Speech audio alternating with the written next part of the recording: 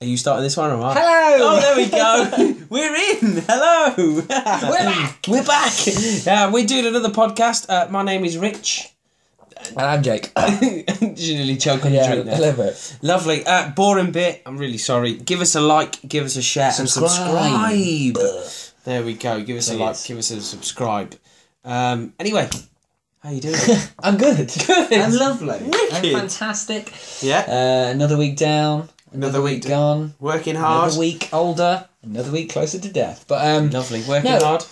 Oh, hardly working. That's what they say. But no. One of my friends has just passed his driving test. Nice. Congratulations. Yeah. To Brilliant. said friend. Air quotations. Oh, my finger click. That's gross.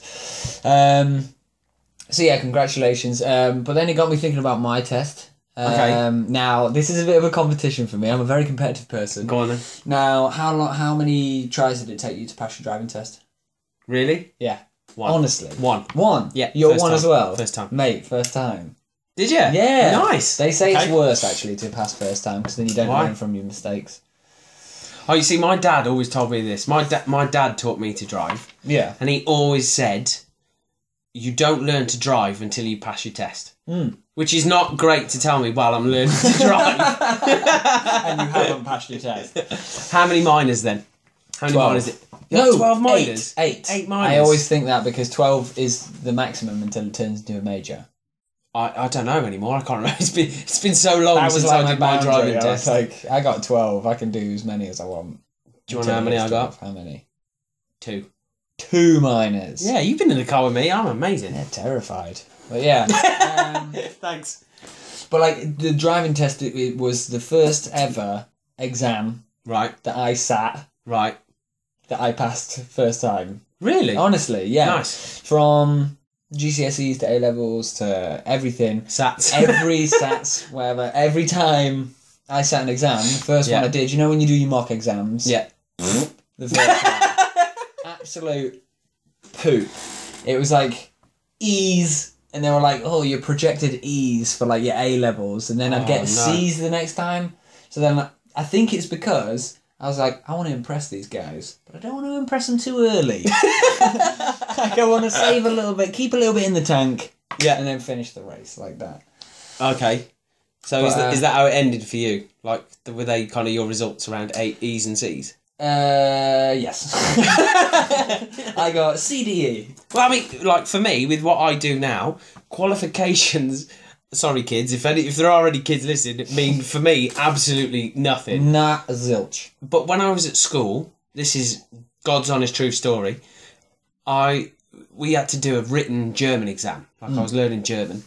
We had to do a written exam, and I can't speak German. Like I did it for years at school. Did 5 years of it. I can't speak a word of it. I can say hello. That's kind of where it ends. Oh, I can say eine große Bier bitte, which means can I have a large beer, please? And my dad taught me that. That's all you need. That's all you need. But so I thought we were doing a written exam, and I thought, right, I need to pass this. Yeah. So I'm going to pre-write what I need to do, and I'm going to balance it on my lap where the teacher can't see, right? So I can just copy off what I've written already. I thought I need to be clever. So what I decided to do was put a few mistakes in it already to make it seem realistic. Right. However, I put too many mistakes in it and failed.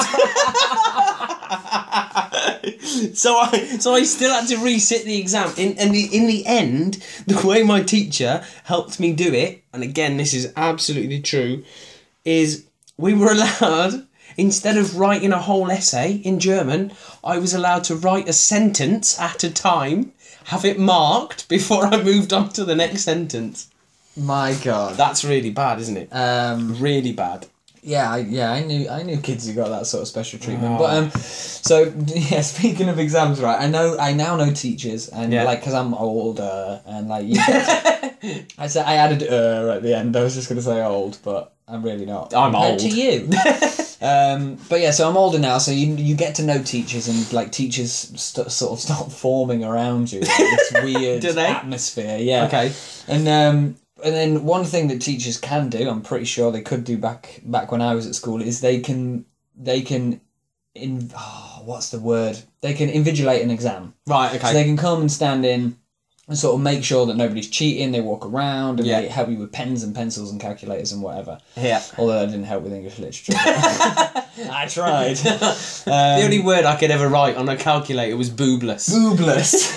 Longest word you can write on a calculator. The only word I think. I don't know. But yeah, and a game, right? Because obviously this was incredibly boring for teachers and for anybody who's an invigilator, right? But a game that they used to play, No. honestly, I think I know what you're going to say. was there was a few. There was Go Stand By the Ugliest Kid, right? Yeah. And I had a swarm of people standing around me. Wait, I was going to say, wait a minute. I remember 3 teachers standing by me doing a science exam. Pointing down like this. Oh, dear. Then, right, and this I heard this from a friend of mine, and this is one of the most upsetting ones I've ever heard in my life. Oh, no. It was, go stand by the person who you think has the saddest home life. Oh, my God. How is that even appropriate?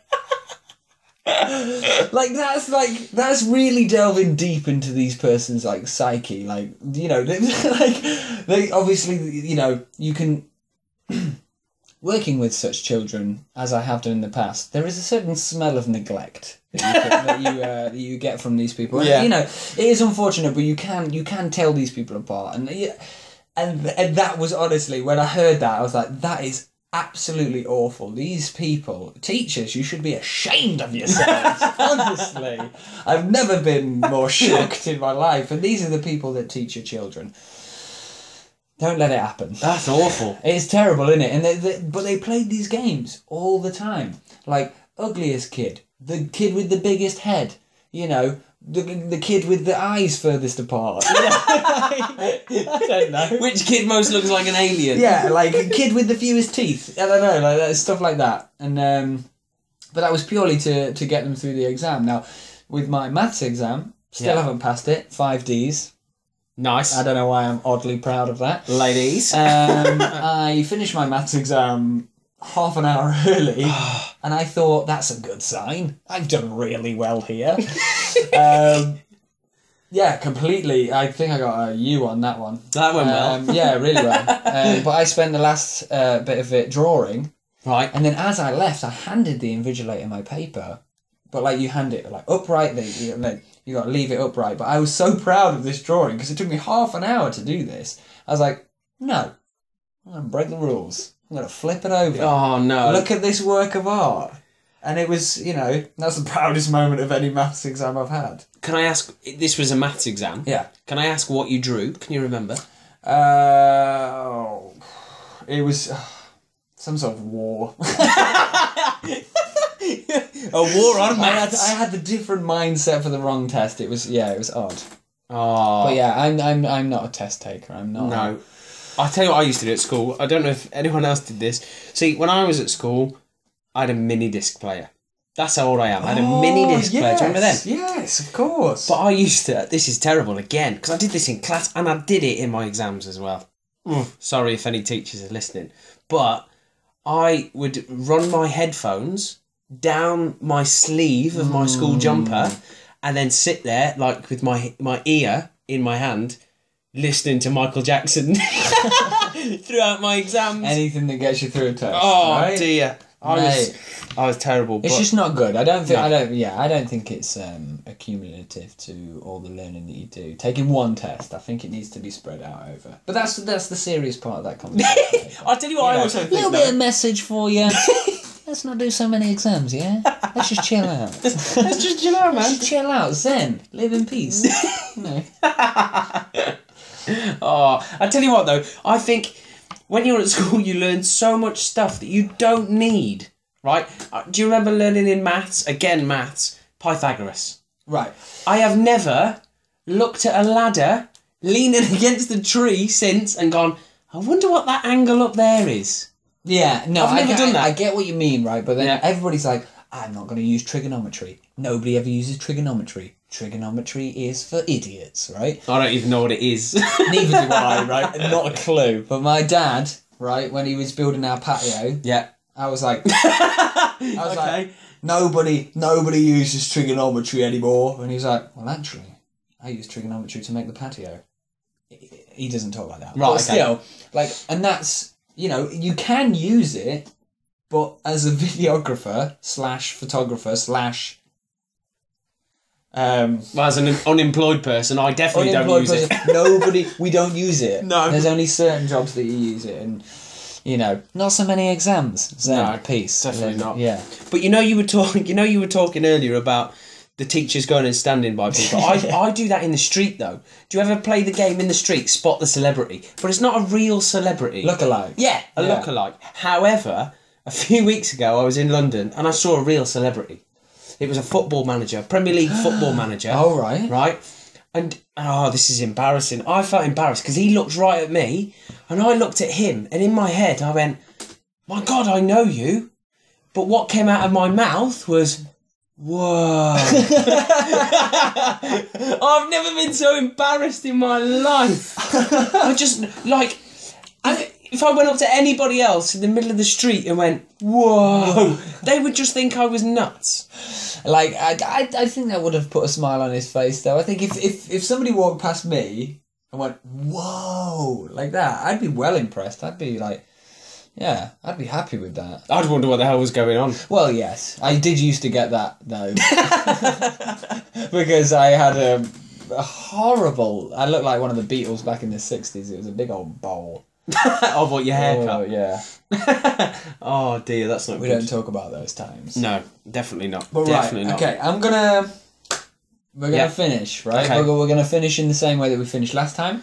Oh, no. Now, what we're gonna do is we're gonna play a game. If you didn't watch last time, it's very easy. If you didn't listen last time, it's really easy. It's so basically, I'm gonna quick fire some questions at Rich. Now, last time we tried it with his first name R. Yeah. So he picks the letter because his name begins with R. So, and then I fire a load of questions at him, and it's, you know, animal, raccoon, whatever. Yeah, I've got to say something that begins with that letter. We were thinking, right, he didn't do very well last time. If you listened, you'll absolutely know. So we're going to give him, you get your choice of letter. This is take two. This is take two of this game. Okay. Okay? Yeah, all right. Well, let's go easy. I'm going to start with the first letter of the alphabet, A. I'm glad you got that right. I know. It's the only one you're getting right. Are you ready? I'm really good at... I'm good at art really as good well. at words. I'm good at art, and I'm good at counting. There you go. And I'm also really good at painting by numbers. So, I just put the two together. Put the two together, and that's it. Terrible joke, I'm so sorry. That's where your skills lie, in this tiny little box called paint by numbers. Right, okay. So, are you ready? Yeah, go on then. Okay. The letter A. I've got to say stuff that starts with A. Really easy. Alright? Right. Boy's name. Andrew. Girl's name. Andrea. Animal. Aardvark. Food. An apple. Fruit. I can't believe I didn't need I didn't need that "an" at the start. No. Right, okay. That was... You were doing pretty well. But the thing is, because I've picked A, like, on the back burner of my brain, I've got, like, a cup, a tree, just so that no matter what you say, I've got an answer. All right, right. You did pretty then. well. I was going to say, you did pretty well. We're going to promote you. Let's do B. All right. Go on, B. Let's give B a go. If you start going, potato. No, I'm not going to do that. Right, okay, so. Go on. Boy's name. Brian. Girl's name. Betty. Animal. Buffalo. Drink. Brandy. Food. Burger. Holiday. Brazil. Oh, what did you find in the bathroom? Bog. What's a reason to be late for work? The bus. Oh, it's there at the start, but No, I'm getting there. it. Yes. You're very good. Movie. And no, it's gone. All I could think was Hogwarts, and that's not even a movie. Right, I'll tell you what, I am terrible at that. Before we finish, it's your turn. Alright, okay. But you're going to go with the letter of your name, J. Alright. For Jake. Okay, are you ready? Are you ready? I'm ready. I've had to write these down, because not only am I crap at the answers, I'm crap at asking the questions. Right, okay. Are you ready? I'm ready. I wish we had like a clock that we could, like the countdown clock. You ready? I've got 10 questions. If you make it to 10, like you win life. Yeah. So, are you ready? J. Yeah. A country. Jamaica. A food. Juju beans. Yeah? Yeah, that's Yeah, fine. yeah. I'll accept it. A boy's name. James. A girl's name. Jasmine. Something in a house. Jumper. Nice one. I like that one. Something outside. Jake. What? When he's having a cigarette. Jake outside when he's having a cigarette. I'll let you have it. A planet. Jupiter. Nice. A colour. Jade green. Jade green. Yeah. Something you wear. Jumper. And your final one. Something you find in a shop. Jumper. You can't use jumper 3 times. What do I find in a shop? Jumping jack game. rope. Jumping rope. Right, some of those answers are a bit sketchy, but please. Yeah, let's practice this game for next time. Have you just thought of an answer? No, it's good. No, carry on. For next time? Yeah. Right, that's next time. Thanks for listening. Don't forget, like, subscribe, and please share it wherever you can. We'd really appreciate it. Thank you very much. Bye-bye. And Jews.